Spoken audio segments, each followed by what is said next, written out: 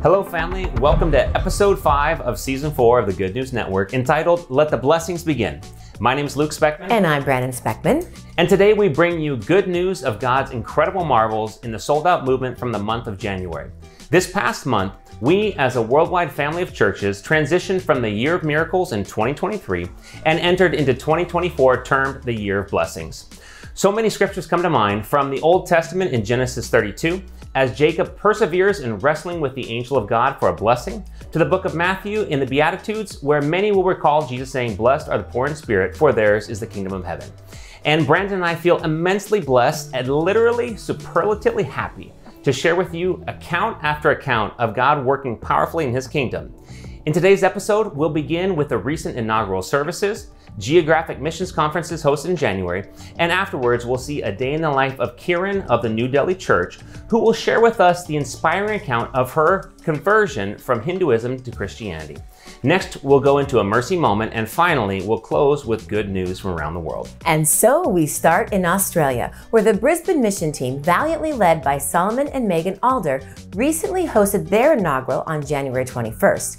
This was a very special planting to our dear brother and Austral-China World Sector leaders, Dr. Joe and Carrie Willis, because they started a sold-out movement remnant group in 2006 with just 5 disciples, 2 of whom were Ian and Margot Clegg. However, though noble in their intent, their faith was weak and they never saw a single baptism in 6 years. Then, in the summer of 2012, the Willises moved with their 2 children to Los Angeles to train under Kip and Elena. So, 12 years ago, Joe and Ian prayed for the Brisbane planting to happen and for God to use them. And God allowed them to reunite that faithful January 21st weekend and pray in the same exact spot they first prayed together all those years ago.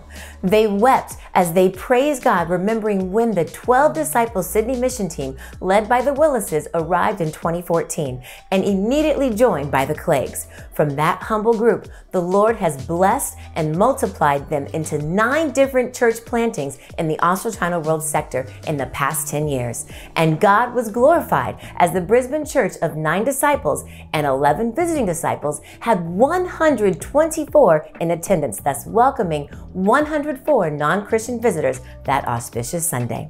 Megan shared an inspiring communion message about how the cross woke her up and motivated her to choose to become a Christian. And Solomon, a Brisbane national, preached courageously to many friends and family in the audience to repent and truly walk as Jesus did. And 1 week later, on Australia's biggest holiday weekend, Australia Day, the Melbourne inaugural service was held. This was very exciting as Melbourne has surpassed Sydney as Australia's largest city at 5 million people and is now the 3rd church in Australia. And on this holiday weekend, where many travel and celebrate, the 11 disciples on the Melbourne team, led by the charismatic Emmanuel and Ethia Quincy, welcomed 60 souls. Congratulations to our newest church plantings, and thank you mission team members so much for your willing hearts to go anywhere, do anything, and give up everything for the sake of the gospel. And next, we're so eager to share about the recent geographic mission conferences that have been hosted in the United States. Starting here in the state of Florida, the Sages World Sector was able to host their first ever missions conference on January 3rd through the 7th in Orlando, Florida, entitled Light of the World. Some of the absolute highlights of that unforgettable weekend were the vibrant worship Thursday night in the campus session, multiple artistic performances, and a new film premiere, the lessons on shining bright for God, and amazing fellowship. Disciples were filled with joy to see the kingdom appointments of Jacob and Hannah Wessels to the office of evangelist and women's ministry leader, JJ and Melinda Johnson appointed as shepherding couple, and most excitingly, to witness Marcel and Tia Turner of Atlanta and Jared and Rachel McGee of Tampa appointed geographic sector leaders.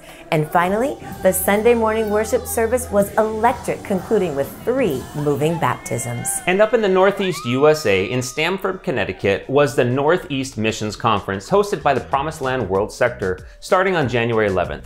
The theme was simply blessed from Psalm 119 verses 1 and 2. And it was a packed program with session after session of powerful charges. Saturday afternoon, there was a basketball tournament with all of the Northeast ministries participating, a pure dance, and a talent show where the vibrant AMS ministry brought glory to God through their God-given gifts. And excitingly, the Promised Land disciples were also in the company of Africanus World Sector leaders Dr. Andrew and Patrick Smelly, Dr. Michael and Sharon Kirchner, who are the World Sector administrators and the shepherding couple for the Promised Land World Sector, and last, but certainly not least, the Promised Land World Sector leaders Corey and G. Blackwell. Finally, on Sunday, over 500 came together for an epic worship service where 3 shepherding couples were appointed, and Rutha Trin was deservedly appointed a women's ministry leader for Philadelphia. Incredibly, at the conclusion of the service, 7 souls were baptized into Christ, 3 were restored, and a baptism from earlier in that week was introduced. The conference closed out with a glorious kingdom banquet on Sunday afternoon. So amazing. What an incredible way for so many to kick off the new year. We're so looking forward to other missions conferences to come this year, and mark your calendars as just around the corner is the South American Missions Conference entitled First Love, which will take place in the beautiful city of Sao Paulo, Brazil from February 22nd to the 25th, and also the first ever Southern Africa Leadership Conference in Johannesburg, Africa from March 7th to the 10th entitled God is Able. For more information, please talk with your church leader. And now for a day in the life of Kiran, our sister from our New Delhi church in India, followed by a mercy moment.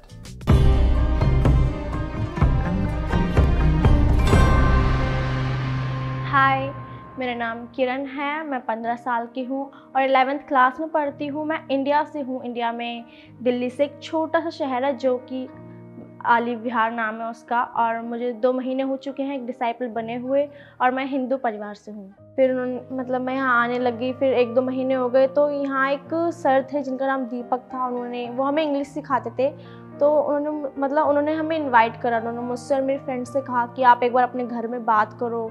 को वहाँ इतना अच्छा लगने लगा, तो mummy वहाँ से आके वहाँ की तारीफ़ करती थी कि वहाँ इतनी शांति है, वहाँ हर एक चीज़ नई नई सीखने को मिलती है, और काफ़ी अच्छे लोग हैं। बट मैंने जब वहाँ जाकर देखा कि सब एक दूसरे को हक कर रहे हैं, एक दूसरे के इतने क्लोज़ हैं, और इतने प्यार प्रेम से रहते हैं। वहाँ इतनी स्माइल, इतनी खुशी है, इतनी मस्ती है वहाँ पर, तो वहाँ मेरा मन भी लगने लग गया। फिर मम्मी को इंटरेस्ट आने लग गया वहाँ जाने से। बट जो लोग थे उन्होंने मम्मी को मना करा कि नहीं, अगर तुम चर्च जाओगे तो हमारे जो देवी देवता हैं वो बुरा मान जाएंगे, तुम्हारे घर में पाप पड़ सकता है। छोड़ दिया लोगों से हम। बाद में भाई की तबीयत बहुत ज़्यादा ख़राब हुई, तो हमें ये सबसे उम्मीद थी कि जो हमारा परिवार है वो मेरे भाई को सपोर्ट करेगा, मेरे भाई की देखभाल करेगा। बट उस टाइम हमारा परिवार भी उस टाइम में नहीं आ रहा था, काम नहीं आ रहा था, और लोग जो थे वो भी काम नहीं आ रहे थे। मैंने एकदम उम्मीद ही छोड़ दी थी। बट मम्मी ने बिना पैसे के एक भैया के घर पे गई जो कि क्रिश्चियन थे, उस मर्सी में जॉइन थे वो भैया। उनके घर गई और फिर वहाँ प्रार्थना करी। फिर उस दिन का टाइम और अब का टाइम, मेरे भाई का अभी तक कोई तबीयत ख़राब नहीं हुई है। थी उसमें इतना कॉन्फिडेंट था उस शक्ति में कि मेरे भाई को उसने उस दिन बचा लिया। तो तब से और मेरी मम्मी ने इतना ट्रस्ट किया है उस चीज़ पे, क्रिश्चियन पे, और परिवार में और फैमिली में रह के इतना ट्रस्ट किया है परमेश्वर पर कि अब शायद कुछ भी हो जाए, चाहे लोग चाहे परिवार हमें छोड़ने पर आ जाए, बट इतना परिवार है हम पे, शायद हमें कोई भी छोड़ने पर आ जाए बट हम वहाँ से हटेंगे नहीं। उसके बाद हमारा मम्मी ने और मैंने एक डिसीज़न लिया कि हम हमेशा परमेश्वर के राज्य में रहेंगे। और फिर मैंने और मम्मी ने मनी दी से और दीपक ब्रो से कहा कि हमारा बाइबल स्टडी करवाओ। फिर उन्होंने हमारा बाइबल स्टडी करा, और मैंने 7 दिसंबर 2023 में मेरा और मम्मी का, हम दोनों का संग में एक टाइस हमने बपतिस्मा लिया। और मैं अब देखती हूँ कि मेरा लाइफ इतना पहले बहुत ही बुरा था, बट मेरे में और मेरी मम्मी में इतने चेंजेस आ गया कि अब देखती हूँ तो मैं बहुत खुश होती हूँ। अब वो मुझे टेंशन वाले ग्लो नहीं दिखते मम्मी के फेस पे। सो अब तो मेरे पापा भी, पहले वो मना करते थे बट अब मेरे पापा भी आने लग गए हैं। हमसे पहले हमारे पापा चले जाते हैं वहाँ पर, तो मुझे बड़ा अच्छा लगता है कि अब हमारा पूरा परिवार जो लड़ता था उस हिंदू परिवार में, बट अब वो इतना खुश है और इतना हम लोग बहुत इंजॉय से रहने लग गए अपनी लाइफ में। मेरे को ये हेल्प मिलता है परमेश्वर से कि जब मैं वहाँ से अपनी गलियों से गुजरती थी, जो मेरे नेबर्स थे वो बातें बनाते थे कि क्योंकि ये इतनी छोटी लड़की है और ये इतनी छोटी से इसमें इतना जुनून, इतना जोश है, ये एनी टाइम चर्च जाना, तो शायद इसे पैसे मिलते होंगे इसलिए चर्च जाती है। बट मेरी फैमिली के कुछ मेंबर्स थे जिन्होंने घर पे आके ये कहा था कि जब तुम्हारी लड़की का टाइम होगा वेडिंग का, तब हम उसमें नहीं, क्योंकि तुम्हारी लड़की ने एक हिंदू परिवार को छोड़ के, हमारे भगवान को छोड़ के एक चर्च के लोगों को और चर्च के परमेश्वर को माना। तो फिर मैंने ये सीखा है अपने वचन में, परमेश्वर के वचन से, कि उन्हें भी सताया गया था, इसलिए हमें भी सताया जाएगा। इसलिए फिर मैंने ये डिसीज़न लिया है कि उन्हें जब सताया गया था तो उन्होंने किसी के ऊपर कोई एग्री नहीं करा था, उन्होंने किसी के ऊपर निशान नहीं दिखाया था, इशारा नहीं दिया था कि उन्हें जब जितना सताया गया उन्होंने उतना हैंडल किया। बट हमें भी उतना ही हैंडल करना है, और मेरा ये है कि मैं आगे तक विश्वास बनाए रखूँगी परमेश्वर। मैं बहुत ग्रेटफुल हूँ मर्सी स्कूल के लिए, क्योंकि ये एकदम मेरे घर के पास खुला, और मैं बहुत ग्रेटफुल हूँ कि मैंने यहाँ से बहुत सारी चीज़ें सीखी। मैंने यहाँ नॉलेज, प्यार, प्रेम सीखा और एक फ्रेंडशिप सीखी मैंने। मैं बहुत ग्रेटफुल हूँ यहाँ के लोगों के लिए, क्योंकि यहाँ के लोगों के थ्रू मैंने, मर्सी स्कूल के थ्रू मैंने गॉड को जान सकी, और जो भी कुछ मैं आज हूँ गॉड के और मर्सी के लिए हूँ। Thank you.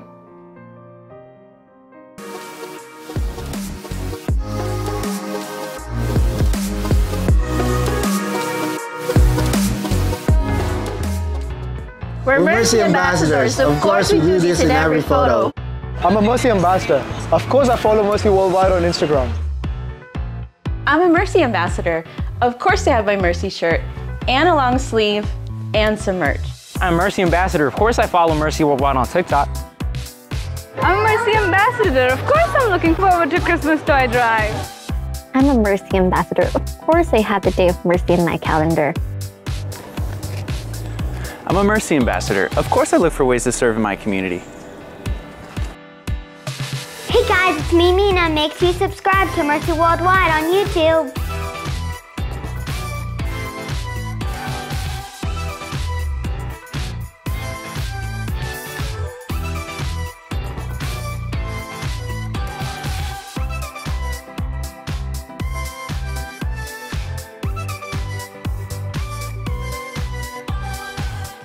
Wow, so inspired by Kieran, her mom Ranjana, and how the Lord used the New Mercy Learning Center in a powerful way.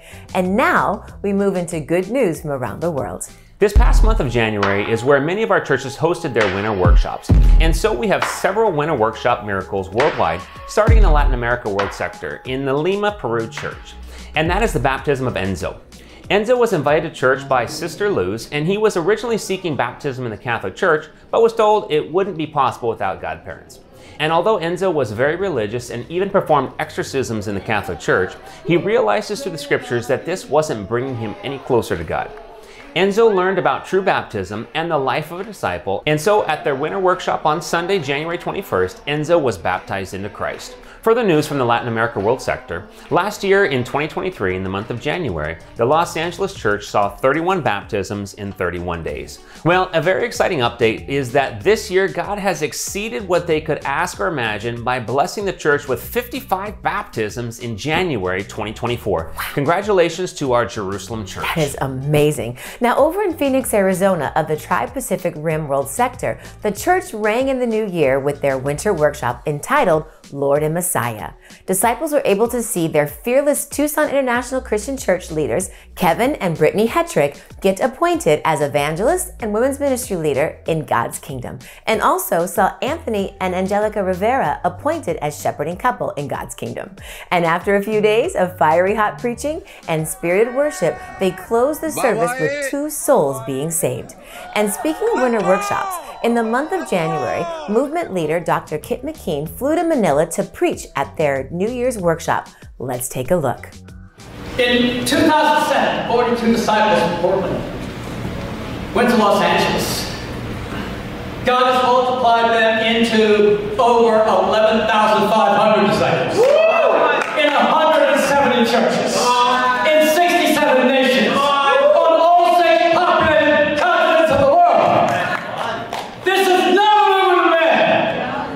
It is the very movement of God. And to God be the glory. Wow, so inspiring. Now, Kip returned from Manila to LA, and from there, Kip and Elena both traveled over to Washington, D.C. near the end of January. In their time there, they were reunited with Dr. Andrew and Patrick Smelly and plunged right into a deeply edifying marriage and parenting workshop packed with spiritual wisdom. On Sunday, Elena delivered a touching communion at the Bring Your Neighbor Day service, and Kip, like always, preached a rousing sermon. Let's take a listen to Elena. You know, God miraculously healed me for a purpose. And I feel that purpose. Every day is a gift from God. Every day I need to give my best. And when I come to communion, I think about, okay, did I really give my best this week? Did I give my best to Kip? Did I give my best to my brothers and sisters, to the non-Christians that I have the opportunity to reach out to? Because we can get so caught up, and we talked about it with the marrieds, the distractions of life, that we forget what's really the most important. And that's why I love communion, because it focuses us on Jesus. What's most important, where we're at with Jesus and where we're at with others. And Jesus can help heal any relationship.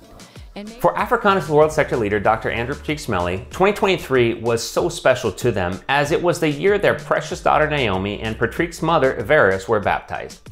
And beyond personal miracles on the African continent, the Holy Spirit planted 6 churches: Accra, Nairobi, Lusaka, Cotonou, Tana, and Lubumbashi. And among the English-speaking plantings, what an inspiration to witness them double in membership since their plantings this year. Accra has grown from 16 to 36 disciples, Lusaka from 6 to 17 disciples, and Nairobi from 8 to 17 disciples. The spark is becoming a flame in the motherland, and please pray for the upcoming planting Maputo, Mozambique, which we sent out later this year. Incredible news from the teen ministry of the London Church. Meet Brandon, a 16-year-old with an amazing testimony. Brandon was originally introduced to London's online Bible talk, and he witnessed the miraculous transformation of Stellian, once a fervent advocate for the LGBT community. Under the guidance of teens ministry leader Michael Adrian Williamson, Brandon delved into the Bible, captivated by the deep convictions of the brothers in the teens ministry.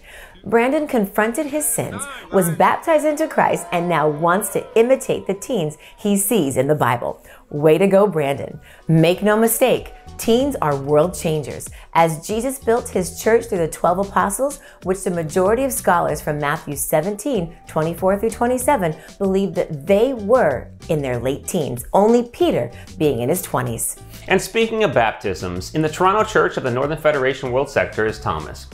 Thomas is a young man who grew up without any male figures or role models in his life, which in turn led him down a very dark road. After hitting rock bottom, he saw a church building with a big cross on the street across from him and realized that God was the answer. However, he also understood that he couldn't go to just any church. He had to find a church that was really preaching the truth. Thomas searched the internet and finally found Toronto's ICC church website. He shared that the first thing he saw when he went to the website is our statement of beliefs, which says, "The Bible is the inspired word of God and is the final authority in life and doctrine." He came to their Christmas service late last year, and this past month was baptized into Christ. Wow. And just a little later in the month was the Crown of Thorns Council Zoom meeting. A huge congratulations to its newest members, Zach and Ariel Shields, Jason and Daniela Woody, Calder and Cassandra Akin, and Jared and Rachel McGee. The focus of this meeting was the Arts, Media, and Sports Ministries, called AMS, and the Singles Ministry with speakers Michael and Michelle Williamson, Anthony and Cassidy Almos, and doctors Kip and Elena McKean. Michael and Michelle Williamson of London have certainly led the way in media alongside Anthony and Cassidy Almos of Paris. And this year, the Kingdom has seen many do the same and release albums, podcasts, films, and even publish books. It's so encouraging to see disciples step out on faith and use their incredible gifts for God's glory. We are so excited to see how God will shine through the gifts of the disciples in the coming year. To close out today's episode, we look faithfully into 2024, filled with dreams, vision, and blessings for forceful advancement of God's kingdom. In 2023, we had planned for 24 plantings, and to the glory of God, saw the planting of 28 new churches worldwide. And marching into 2024, we are eagerly expecting to see the planting of 24 more churches. This means, Lord willing, the conclusion of Operation Eagle, the mission to evangelize all 50 states in America, which will fund missions for the foreseeable future. This also means charging into new, uncharted, and increasingly difficult territory. However, We're reminded of Genesis chapter 12, verses 2 and 3 in our year of blessings. I will make you into a great nation, and I will bless you. I will make your name great, and you will be a blessing.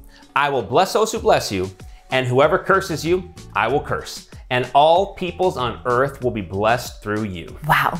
Thank you, family, for joining us for another episode of the Good News Network. If you enjoyed this month's episode, please share with family and friends so they too can be blessed through the modern day miracles of God. We are family till the end. This is Luke and Brandon Speckman reporting to you from the Good News Network. The best news you'll ever see.